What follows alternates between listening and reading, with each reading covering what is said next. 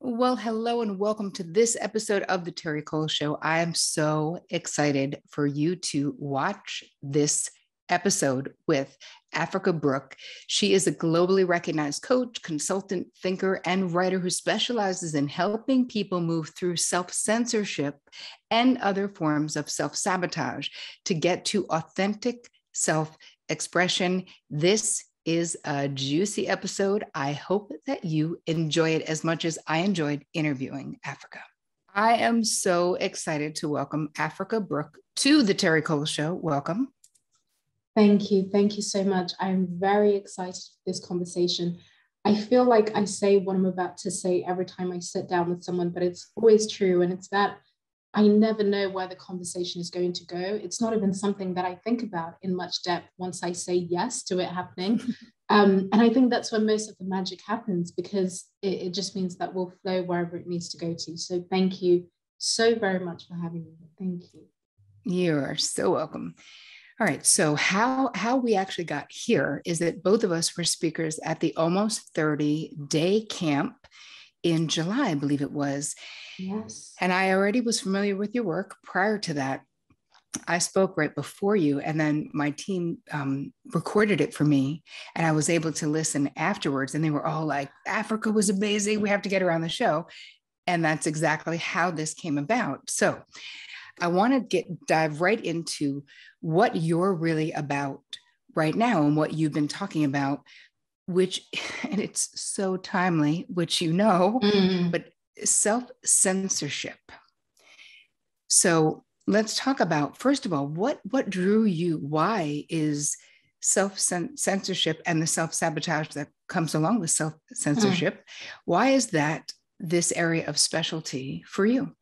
Yeah, so that's a very, very good question. And it's something that is not sudden by any means. I think when people hear the term self-censorship, because of the time that we're in right now, it will resonate in a very different way. But we are in a time where we all know what that term even means. And I think that speaks for itself in many ways. But for me, self-censorship and self-sabotage is something I've been familiar with for quite a long time.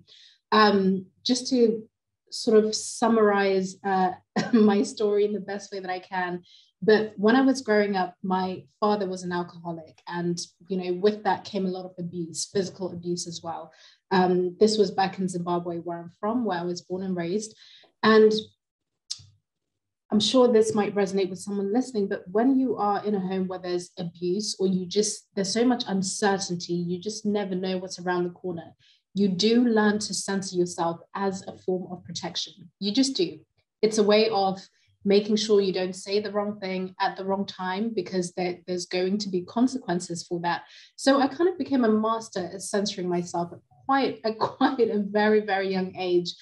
And it took a turn from, I would say, the age of 14 up until 24, when I myself started having a really destructive relationship with alcohol, which is what I like to refer to it as, where I was no longer censoring myself in the way that I did in my household, but I was censoring who I truly was, who I needed to be. And I felt as though I could only be those things, whether that is being desirable, being loved by people, being accepted in many other ways. I thought alcohol was the only vehicle for me to get what I needed. So that self-censorship, if you will, quickly became self-sabotage, me getting in my own way, even when I didn't intend to. So after I relapsed about 7 times from the age of 19 to 24, the final time in 2016, I always say, is different, because I realized that there was an opportunity there for me to really understand why I was finding myself in that repetitive cycle, which is when I actually came across the term self-sabotage. It's something that I knew intuitively, but I didn't have the language for it. Like many other things, right? We know it because we feel it and we've lived it, but we just don't know what to call it. So I just became fascinated with the concept of self-sabotage, started to unravel a lot of my own history, discovered what self-censorship was and how it shows up, not just on an individual level, but also a collective level, which is, I'll tie this back to the work that I do now. So this has been my life's work for the past 5 years, but not just my own subjective experience. I started to train to really understand how the brain works, the behavioral cycles that we find ourselves in, speaking to hundreds, at this point in time, thousands of people, to just understand the cycles that we find ourselves in that still connect us in some kind of way. Boundaries is also a huge part of that, which is why I just adore the work that you do. Where it stands now, Terri, with self-sabotage and self-censorship, is that I no longer look at it so much on an individual level. In my private work, I do, but in my public work, I'm now much more interested in understanding what self-sabotage and self-censorship looks like on a mass scale, on a collective level, which is where we are right now. People are afraid to ask questions. People are afraid to have differing political standings, et cetera, et cetera, et cetera. So that's kind of a very big nutshell for you. But I love the backstory because it really brings an understanding of your personal connection, why this mattered to you personally, because it's you, the pain that you experienced in your life. And there's a point where we just have to go, literally, I can't go on like this. Like something has got to give. You walked us through something in the Almost 30 teaching that you had done. And I wonder if you would talk a little bit about the pillars of moving right from self-censorship to authentic self-expression. Yes. I'm so glad that I get the chance to talk about this, because it's something that excites me so much, simply because I am in no shape or form trying to simplify the scale of what it looks like. But I think there's something beautiful about having an idea of how you can move yourself out of something and into something that adds to your well-being. So this is something that I call the 3 pillars of self. And the first part of this, I see it as self-awareness. If we're just going to call it awareness, we can also do that, where you just simply ask yourself a question: where am I holding back from expressing myself in a way that I know is going to be beneficial, right? Where am I holding back from expressing a differing point of view? And it doesn't have to be anything inflammatory or anything you even have to share publicly. The entire thing is a very internal experience, which I think can also just release a little bit of pressure, because I think especially now because of social media, we think we have to externalize everything, but I don't think that's not even close to the truth. It's a very internal process. So just ask yourself, where am I holding back from expressing what I really need to express? Really bring awareness to whatever that discomfort is that is keeping you in censorship. Then the second pillar, I see it as self-responsibility, where you have to get very clear on what your values are. So you can say to yourself, I know that I feel uncomfortable in expressing this differing opinion, but let me just tune into what my values are for a moment. Are your values freedom? Are your values trust? Are your values honesty? Is expression one of your values? So depending on whatever those values are, you make a commitment to take responsibility for what you're going to express. Trust that it's going to be coming from a mindful place. It's something that I call mindful speech, which I can also get into in a little while. But really take responsibility for what it is you feel. Make that empowering commitment to yourself, even if you are afraid, even if you feel uncomfortable, and filter it through that awareness that we spoke about in the beginning, so you can decide, okay, is this really unsafe? Or am I telling myself that it's unsafe? Because I think we immediately label everything as unsafe without actually filtering it through our self-awareness, being objective where it's necessary, but take responsibility for whatever you feel internally. Then the last process of self, I call that just expression. It's very simple, but it really is powerful. Self-expression, because to even get to that point, you need the awareness piece. You need the responsibility piece so that you can feel able to express yourself from a mindful place. So that's a very simplified way to put forward those 3 pillars. What I love about the way you've organized this is that we have the self-awareness piece. And of course, from a psychological perspective, we cannot change what we are unaware of or what we're denying or what we're repressing. But the part that really hit me when you were doing the talk that I saw is the taking responsibility piece, because I can't tell you how many people will say to me, how can I draw boundaries or talk true, as I call it, and not have any conflict? Yes. When you figure that out, let me know, because I literally don't know. But we can shift our mindset to conflict. And what you're saying here is to get out of self-censorship, to get into authentic self-expression. We go through these pillars that you've laid out for us. And don't worry, we'll put these in the show notes for those of you who are watching or who are listening. This is an inside job. And you know, I always say to my therapy clients, like at the end of the day, when it's just you and you're looking in the mirror, like you know the truth. Yes. Right? We know the truth. And I think that stepping back from, you know, you're inviting us to speak truthfully, and the whole right language stuff, which I would love to get into. I would love to have you share a little bit about that, is a really important part of this, because as I walk people through in the book, when we are establishing boundaries, when we are talking true, when we are sharing a preference or disagreeing with someone, you know, we're using language that is about us. We got to make sure that we're on our side of the street with what we're sharing. And you make a lot of these distinctions in your, if you guys are not following Africa, you want to be, because I'm always inspired by your Insta stuff. I want to get to one of these posts. I actually have it in my notes to talk about. Oh, amazing. On this interview. But can you say a little bit more about right language? Or I'm not sure if that's what you called it, but what is your terminology? Can I ask you to elaborate just a little bit more, just in terms, because I find that really fascinating, actually, but I haven't heard it laid out in that kind of way in terms of right language, how you define it. Meaning that if I'm sharing something, I disagree with something that you say, it is my right, if we're having a conversation, to share my opinion, not to disparage your opinion. Simply to stay on my side of the street and clearly and concisely say, well, I disagree. And this is my reason, or this is my thought, or this has been my experience. Rather than, I think that at least with boundaries, it's gotten a bad rap where people feel like you're being very caustic and you're rejecting people and making people wrong. And it's being like, you're an idiot, which is not, that is not talking true or sharing from a place that makes sense. That's just inflammatory, you know? So that's what I mean. Oh, yes. Oh, that makes sense completely. And you know what? This is where what I call mindful speech would fall in.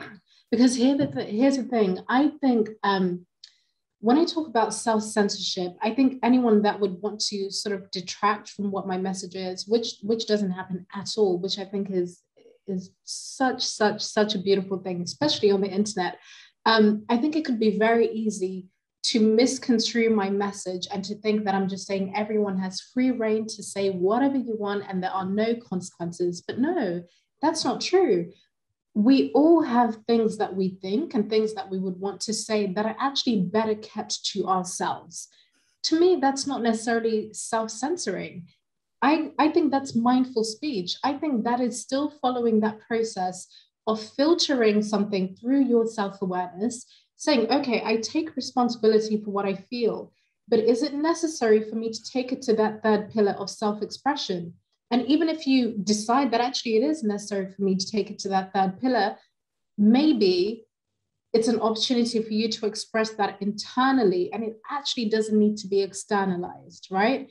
So I think we all have a right to expressing ourselves, but we also have the right and a responsibility to do it in a mindful way. Does that kind of make sense? Absolutely. But I want to go back and say something about, you said you don't get a lot of, of this pushback on social, but I can say from my observation, from a therapeutic point of view, part of why you don't is that you create proactive boundaries with your posts. You are proactive. Yes. So people are very clear as to what where your boundaries are and what kind of crap you will or will not tolerate in your comment section, right? Yes, yes, it's true. You're absolutely right. Thank you for that reflection, because of course it's something that I do, but I think it's because, and I know we'll explore this as we go further, but I think when you've had experiences with being so boundaryless and not even knowing that they're a thing, I think once you really discover that, oh my goodness, I get to have boundaries, I get to set the terms of engagement. Oh, that's such a liberating thing. So now it's at the point where it's a default for me to do that, because I want to respect both of us. You're going to respect me. Well, I hope that you do, but I need to make it easier for you to do so, and the other way around. So yeah, I love that. I love that. And also the whole thing with consequences, there are, internal and external consequences for all of these things. So if we continue in life where we are self-censoring, the consequences are great and they're cumulative. So it's one thing when you're 22 and it's another thing when you're 52. And if you've had decades of like stuffing down how you really feel, psychologically, it doesn't work that we can just say, well, this is inconvenient, so I'm just going to ignore it. And you can do it for a while, but it doesn't last, because those emotions don't just disappear because we don't like them. Right. And you know what? I wonder what you think about this, Terri, but something that I often think and say out loud is that once you do become very highly skilled at censoring yourself, let's say from the age of 10 up until the age of 40 or 50, even your 30s, I believe that it then becomes very difficult, even uncomfortable, to witness other people that are in their fullest expression, right? Is this something that you see as well? It's so true. Here's the thing. When we sort of are operating on this, we think it's like a social agreement, so to speak. Don't be rude. Say yes when you want to say no, because be a good girl. That's the kind thing to do. When we see others in their full expression, drawing boundaries, not self-censoring, right? Having mindful speech, we want to judge. We want to be like, yes. What the hell is Betty thinking? Like, who gave Betty permission to like be a full human being? Right. And the internet makes it so easy in the comfort of your own home to really allow that to fully, interestingly enough, express itself, but it's not the kind of expression that you have chosen. It's almost like it's the default as a result of that level of suppression. Yes, it's like though an explosion. What ends up happening is we can contain, and then there will come a point, and it'll be some unsuspecting schmo on the internet who didn't do anything to you, who's like, why is this person going off on me? Or it's like, we don't even know why, as Malcolm Gladwell, the tipping point, like we don't even know why am I the tipping point?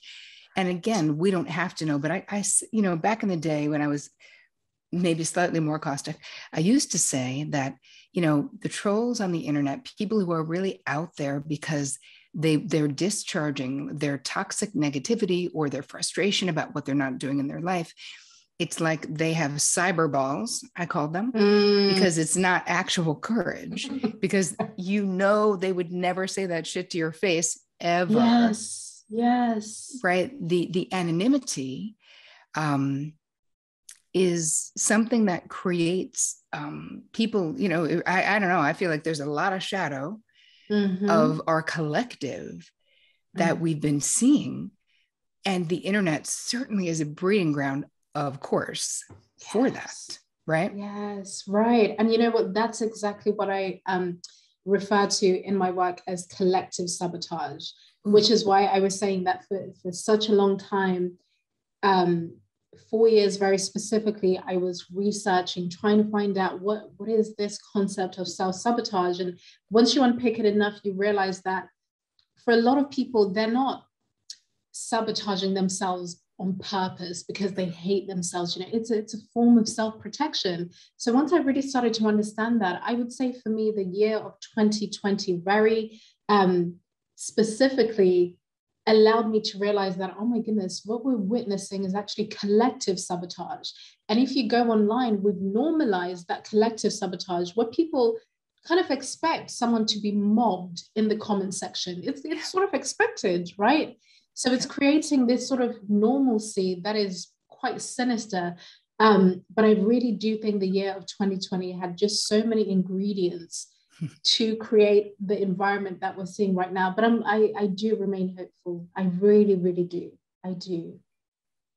I mean, I feel like we collectively, my hope is that we have hit a tipping point of other sorts of having these more open dialogues. But what you're really saying, and I think part of why your work just resonated so deeply with me, is that we all have the right to think what we think.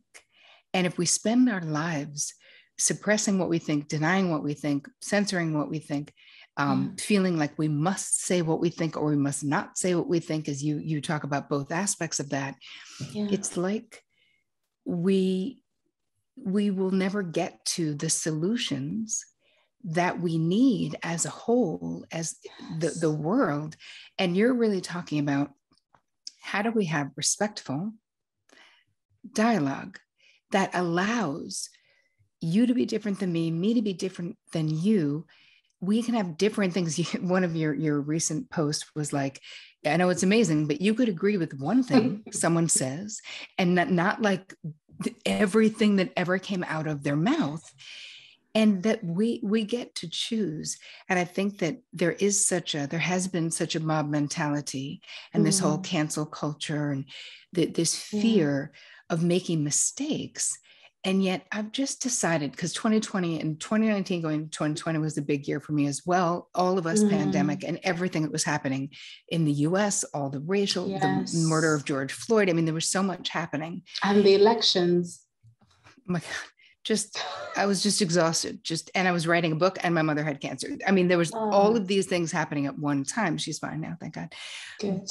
But again, the bandwidth, and what I feel like has happened, at least for me personally, is I've just become more willing to make mistakes. And if I need to course correct, if I need to make amends, if I should apologize for harming someone, whether it was intentional or not, then just being secure enough within myself to do those things and not self-censor like crazy. Because part of my job and my gift and my dharma is to help others. And I can't do that if I'm so friggin' paranoid that like someone's going to friggin' cancel me because they don't like a guest I had on my show, or because they don't believe in trans people. Like, do you know what I mean? Right. Like you just, I don't know. I feel like we faced so much during that time that for me, it made me a little bit less tender and a little bit more courageous to just go, I could just be a human. I am a human. Yes. Oh, I love that. I actually got chills as you were speaking. I love that so much. And, you know, something that I have noticed actually coming out of 2020 into 2021 is that there are people, I would say like you and I in this specific context, that have really come out of it thinking, actually, no, I'm going to give myself that permission slip that I seem to have been looking for in other places. Then there are people who, I actually think this might be the majority of people, including very, very young people, that are terrified to even consider thinking for themselves or being themselves, which is why I believe that people like you and I and many other wonderful people, the fact that we can even have this conversation, that's what makes me hopeful. Because it means that even if 5 people, 10 people hear this conversation, and then they realize that, oh my goodness, I get to give myself that permission slip. I went through a very similar thing.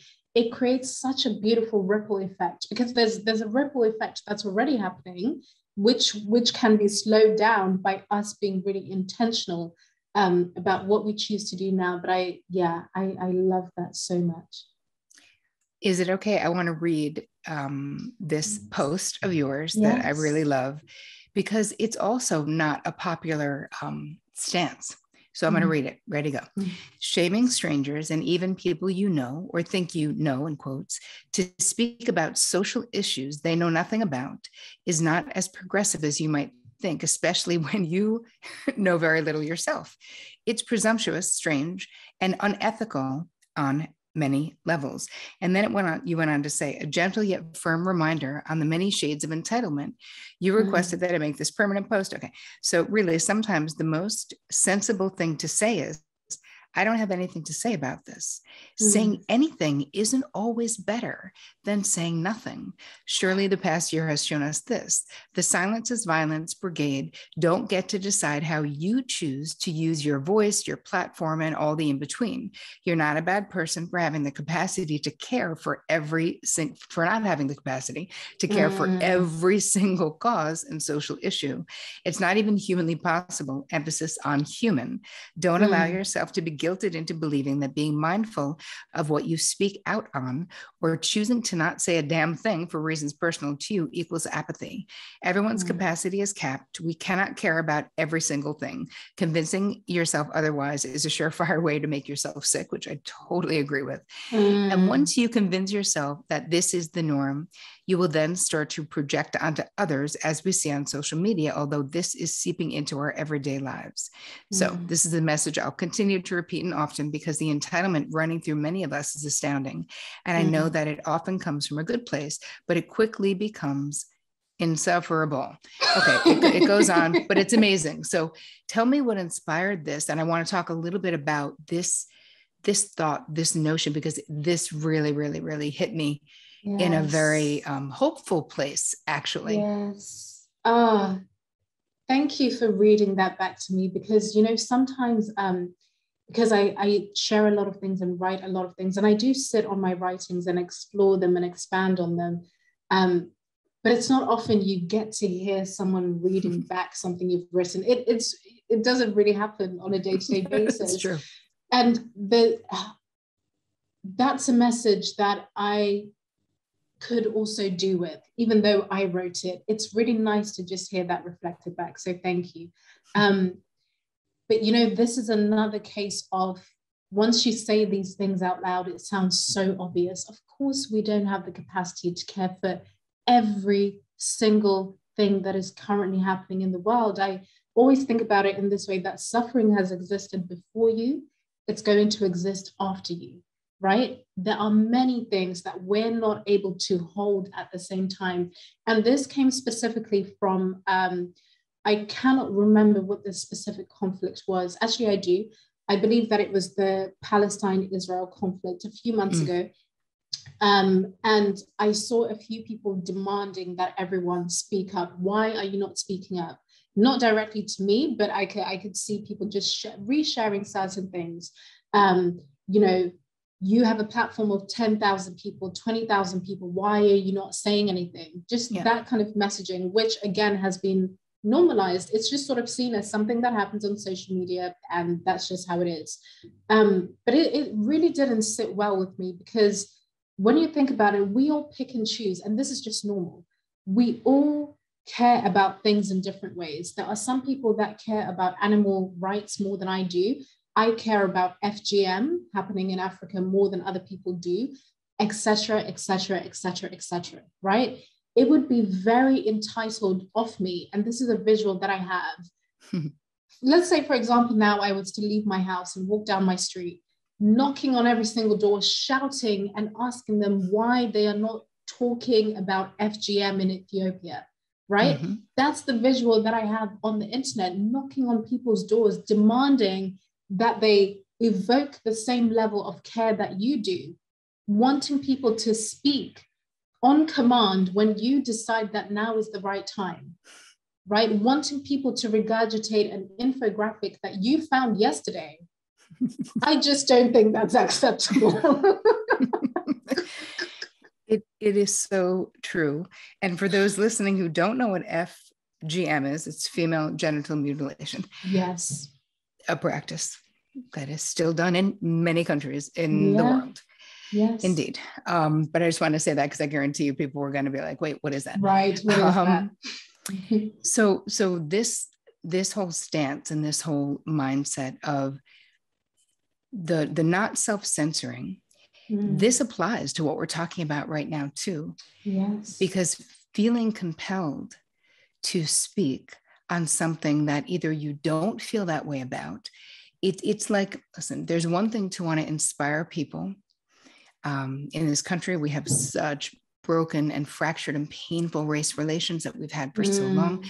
And I think that there's been major shifts and major changes. And I think that's great. So inspiring people to do their work, to learn the history of the country that you live in, I feel like all of those things are, we can't demand people to do it, but it can be an invitation to do it, which is different than what we're talking about, where exactly, I think that the Israel-Palestine thing is a perfect example of people saying, if you don't post about this, this is how you feel, this is what you think, this is what you're saying, you are for people being harmed, you are a part, and you're like, so anyway, I love the reality check that is your stance on this.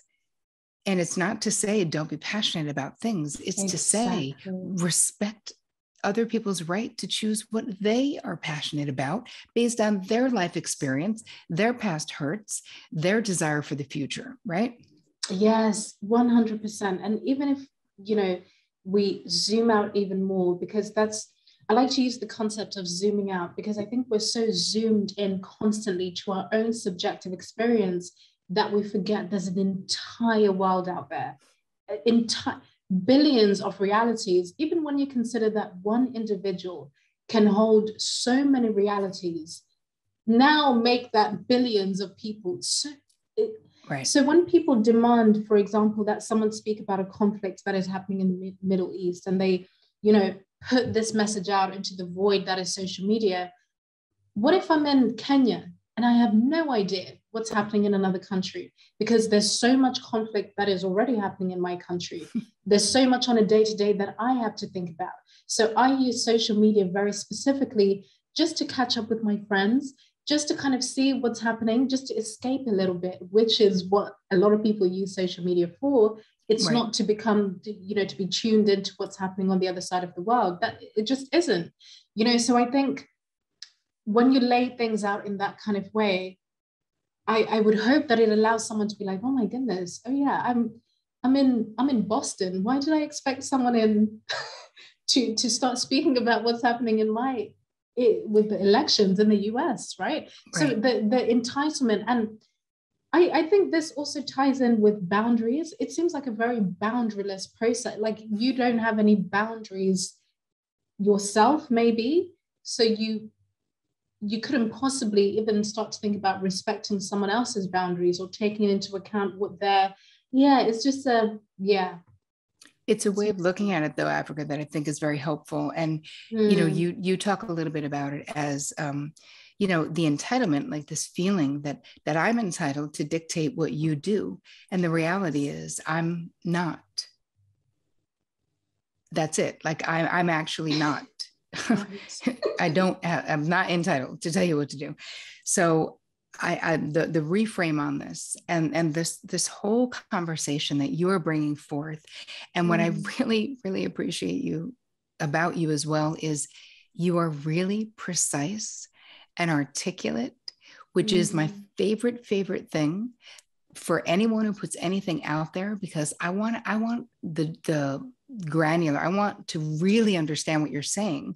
Yes. And you are cautious with your words without being paranoid, meaning your precision. So I just appreciate that about you so much, because when I read your stuff, I never am like, what is she saying? Like, what is she actually saying? Because you say what you're actually saying. Yes. Thank you. It's not hidden. You're welcome. All right. I want to ask you a question I ask everyone who comes on the show, or most people. Personally, what has been your most challenging boundary struggle, and how did you overcome it? Such a good question. My biggest boundary struggle was most definitely related to alcohol, because I didn't have any boundaries with it, or I didn't have any boundaries with myself. So of course I didn't have any boundaries with it. But it was accepting that drinking is not an option for me. I would say that was my biggest area of really trying to figure out what are my boundaries with this. You know, I toyed with moderation for a little while. I thought, okay, 1 glass of wine and then I'll have 1 glass of water. So it was a strategy, but that's no fun. Who wants to, no one wants to do that, right? No. But I tried, so I was introducing myself to the concept of boundaries in a very slow and kind of small way, but it was painful because it meant I had to change my reality. I had to take a close look at my identity and create a new one. So I would say alcohol was the biggest area that allowed me to even understand what boundaries were, up until the point of getting sober completely, which is when I really started to step into that concept. That is so beautiful. And congratulations on your sobriety, because really everything does. I mean, I've been sober for many, many years, and alcohol was also my drug of choice. Really? And yes. And anything, you know what they say in the rooms, anything you put above your sobriety, you lose. Yes. And I think that there is something very, very true about that. And so I love that that was your greatest boundary accomplishment, because it opened up everything else that is now happening in your life. Yes. It was the biggest struggle and the biggest accomplishment. I love that. Yes. I love it. So tell us where we can find you. Where can people see you? What do you have coming up? I want to know all the things.